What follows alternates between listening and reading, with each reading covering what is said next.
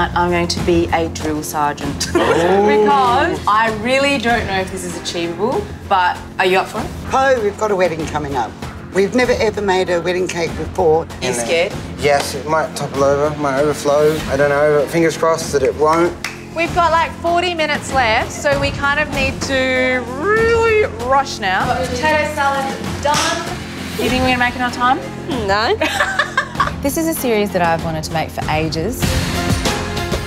I'm 21 years old now and I don't want to be living on the streets when I'm 25. I want to be successful and have my own business by then, hopefully. Perfect. I have so much belief in this series. For me, it's what food is all about. Oh, it's on.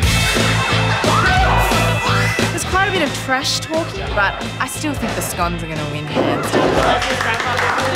This whole journey has been about the people for me. We'll get our skates on. I'm busting your balls. You're not a bad boss to work for. At least you're not pushy or anything like that. That was a well-run kitchen. Organised chaos.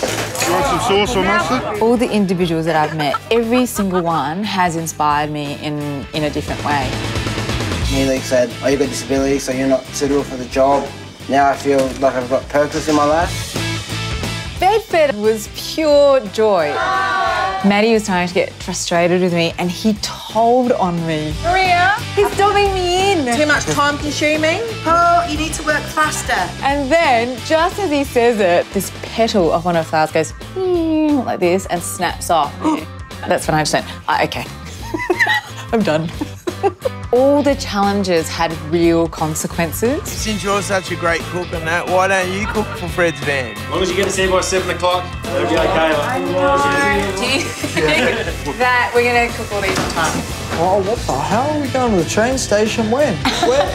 Now, we've got to pack. Come on, let's go. If you're not 100% switched on, you could kill yourself.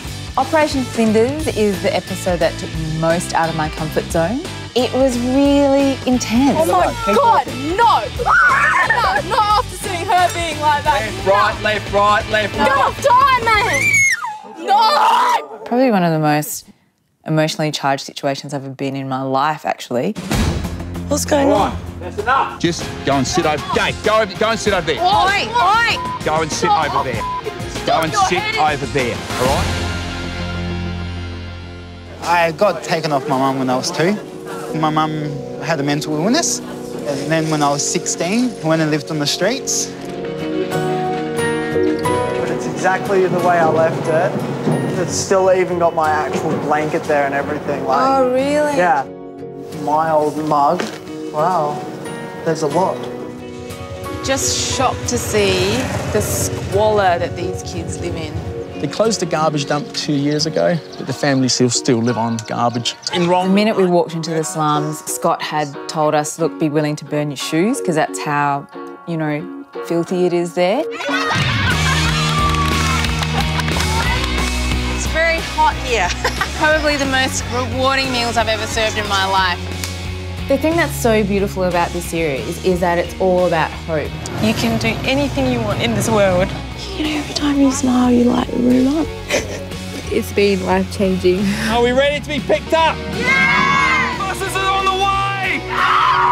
It was beautiful, Poh. Oh, thanks, guys. Thank you. Poh, I want to really, really thank you from the bottom of my heart. Yeah, you've changed my life. Just seeing how little so many of these people have and how grateful they are is so, so humbling. I'm really grateful that I can carry that with me for the rest of my life.